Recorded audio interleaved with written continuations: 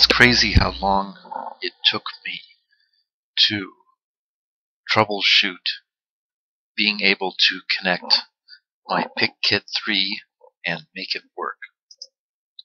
It's been 4 hours today trying to figure that out, but it's been countless days before that to try and figure this out.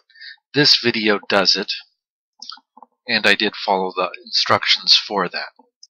I'll just copy the steps, so to myself it's obvious that you use this software which I have, which is an old PicKit 3 programmer that I have installed on my computer.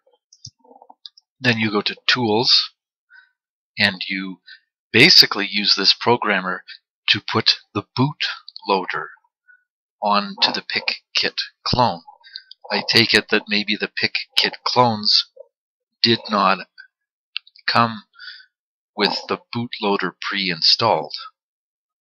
So then you go to Tools, download PicKit operating system, and once you're there, there should be a hex file that I suppose has the bootloader program on it.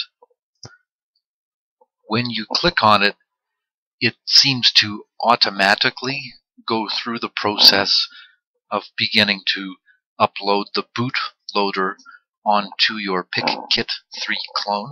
So from my experience and from this video, there's no reason to click right. Once you click on that hex file, it just automatically goes into the process of uploading it onto your PicKit 3 clone. The bar will go across as it goes, just like that. Then once that's complete, you go into Tools and you want to revert back to MPLab, because you don't want to use this old software anymore. Now that your PicKit 3 has the bootloader installed on it, you can just go ahead and hopefully have success at using MPLab. So you're going to revert to MPLab. So go ahead and click that. And there's like a confirmation of that message. Just click OK. And then click OK.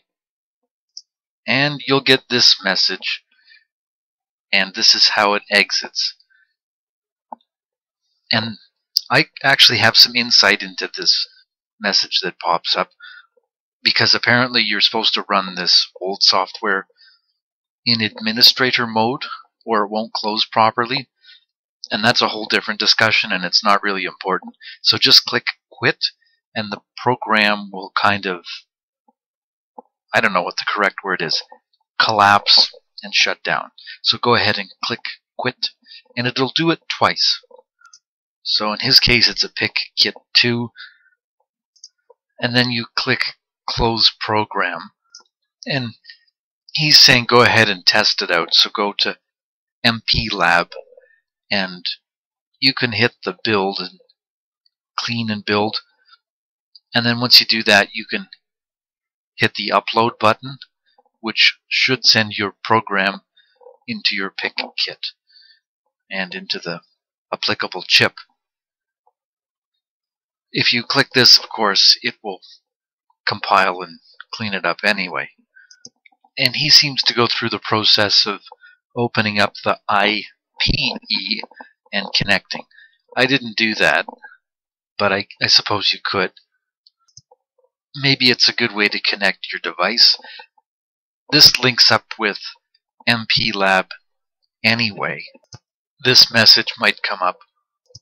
Just click OK. Unless, of course, you're using a 3.3 volt device. And he clicked program and it seemed to work for him. Myself, I wasn't using the IPE, but I still went to customize. Then I went to PicKit 3, power, and I personally got things to work once I put a little tick there, and it seemed to work and upload no problem after that. Check the description for the link.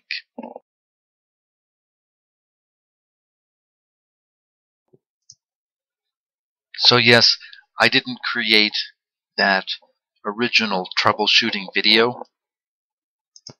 The guy's channel is called Fun Electronics Today. He deserves all the credit. I just made this video as a memorandum for myself because I have had such a problem with this. So I'll just show you that it does work on my computer. So there, the build is successful, and now it's going to go through the process of uploading it.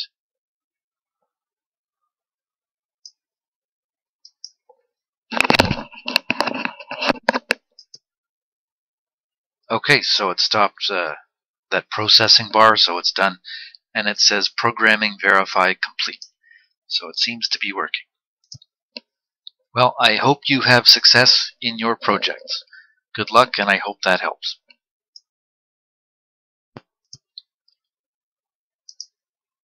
Well, I realize that you may be wondering how you go about getting this old PickKit 3 programmer, which will give you access to that bootloader so that you can upload it to your PickKit 3 clone.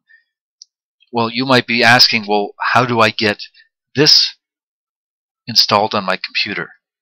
And I'll try and show that next.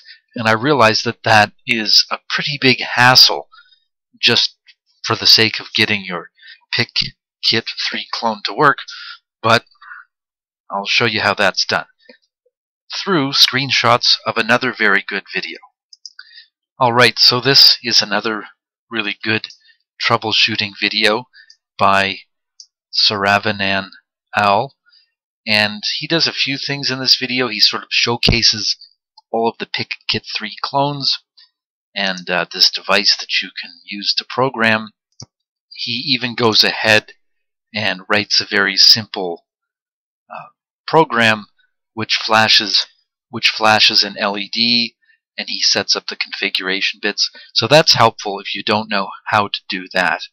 He also goes through the process of explaining how to adjust the voltage levels, supposing your PickKit 3 clone isn't providing enough power to your circuit, and he goes and explains that as well.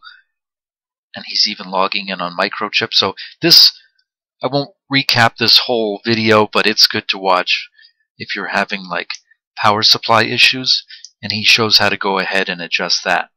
But even more importantly, in his video, he shows you how to upload and install this old PickKit 3 programmer, which of course you will need to access that bootloader so that your PickKit 3 clone can work with MPLAB X IDE. So what he does is he scrolls through an archive on the microchip website, and he'll find the correct old version.